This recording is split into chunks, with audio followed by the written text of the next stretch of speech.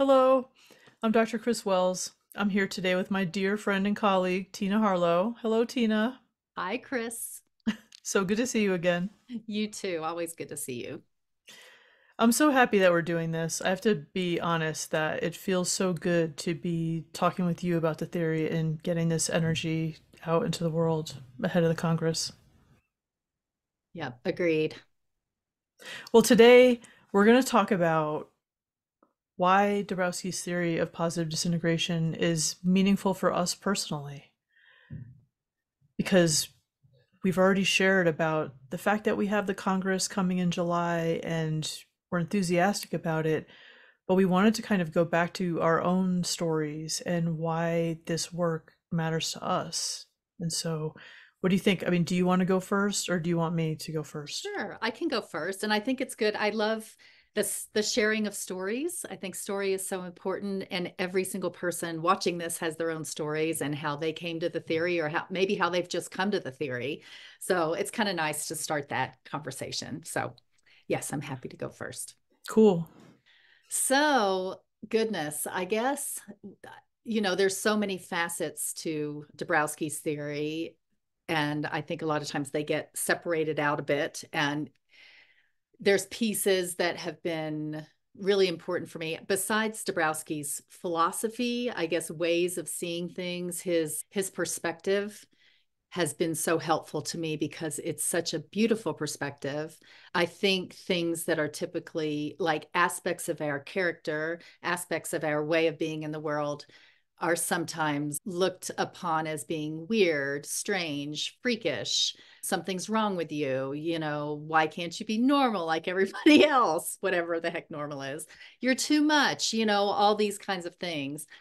And I feel like Dabrowski really shifts that. He really kind of takes that whole thinking and turns it upside down because these ways that we're different, these ways that we're weird, these experiences that we have internally, like in our inner selves, to think of them as actually being helpful and actually being a kind of a roadmap that's maybe getting us somewhere, I think is really helpful. That they're maybe not a roadmap, maybe it's little things along the journey that are helping to give us hints about moving forward. And I love that. I love not looking at something as just for what you see in front of your face, but being able to see far beyond that. Um, so I guess I'm talking mainly about multi-level development and overexcitability. And overexcitability alone has been really powerful in my life. I think once I was able to see myself from that perspective, I don't know, it was so refreshing. It was just a breath of fresh air because I feel like before the theory, I was constantly trying to whittle myself to fit into societal norms. I mean, I am the poster child for ADHD. I do have a lot of psychomotor. I'm high on all the overexcitabilities. I am. I score high on all of them, and I feel like I have these really intense experiences, and I'm an intense person and I move quickly and I talk quickly.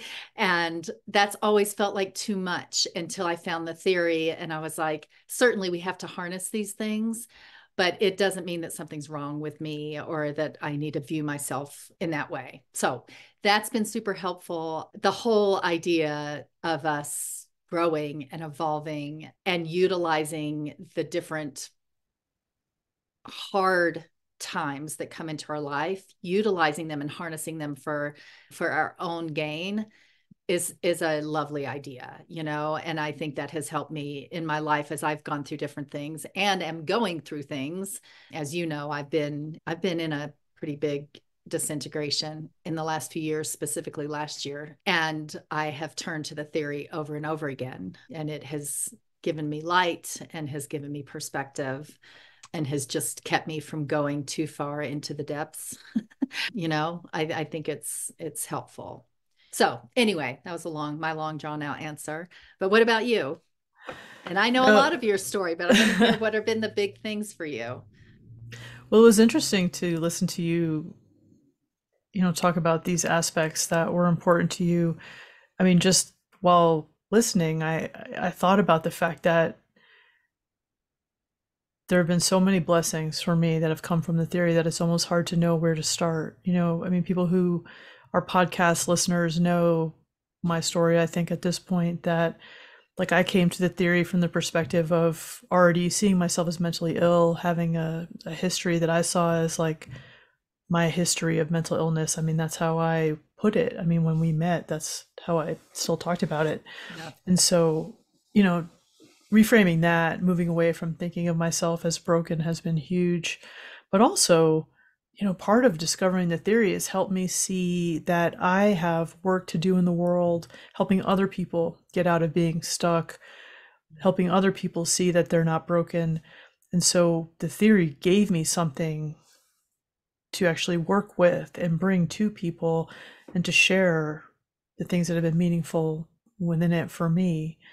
The dynamisms, these are things that, like, things like guilt, shame, dissatisfaction with myself, I saw those as very painful and not positive prior to Right. discovering the theory, As so we do, right? right. Yeah.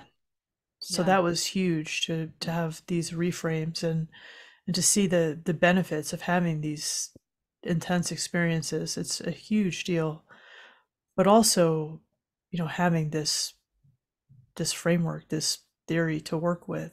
And for me, like as a researcher and somebody who appreciates it from the lived experience perspective and who, sometimes works with people, it's just been amazing to have the theory.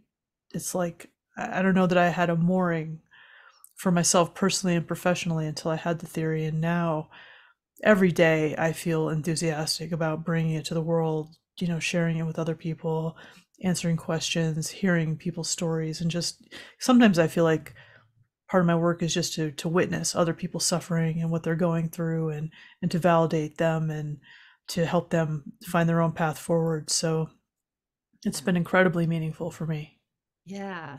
And when you talk about working with others, I have found the theory to be so beneficial in working with families and just on the small piece of overexcitability and doing the inventory with the different family members and for all of them to understand how each other is experiencing the world. I have found that to be so helpful, like again, not just looking at what's right in front of your face, but what's actually going on inside a person. What are they experiencing instead of what we're just seeing? Anyway, it just so helpful on so many levels. Yeah. Totally. Oh, and two, like I wanted to mention that I too see myself as ADHD. Like that's a label that I was really comfortable with when I came to theory. Then I went through like a whole process for a few years of trying to figure out, is it overexcitability? Is it ADHD? Until I recognized eventually that it doesn't make sense to think of it as an either or situation. And now I'm less likely to go around talking about myself from an ADHD perspective, but I just have embraced the term neurodivergent, and that's what I use. But I appreciate overexcitabilities as a way to understand these things outside of the medical model or the pathology paradigm, and to say, these are aspects of myself that can be transformed, that become dynamisms. Like these are the raw material for my personal growth. Yeah. It's a huge shift. Absolutely. Yeah. Yeah. Such a wonderful thing to have at our fingertips. And we have the Dabrowski Congress coming up where we can all kind of come together and share some of these experiences that we have. And maybe what we're talking about, today with what the theory gives us. I almost feel like when we come together, we can give that to each other too, if that makes sense, because we're all kind of coming from this framework. And so when we talk about how comforting it's been and what a breath of fresh air it's been, and how just all of those experiences that we've had, when we're able to also provide those feelings to other people and that experience to other people, and we all can do that within community, what a beautiful thing. Definitely. Yeah. Yes, the mirroring at the Congress is incredible. And that's one of the beautiful things about the theory. I think many people come to it, they read about it or they listen to the podcast or however they are first exposed to it, and they see themselves reflected in it maybe for the first time. And it's such an incredible experience to have that happen. I mean, I say as somebody who went through it myself. But at the Congress, what's beautiful is that we will be gathering in person, and I don't even know how to articulate for people who are watching like how beautiful the Congress is compared to other conferences, that you're with people who get you.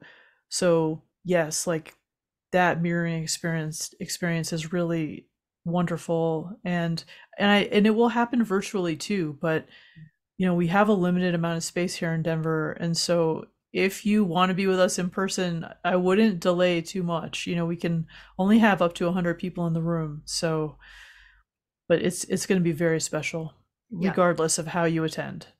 And it's July 11th through 13th here in Right. Denver, or also virtually. And there's lots of options of ways to participate and be involved.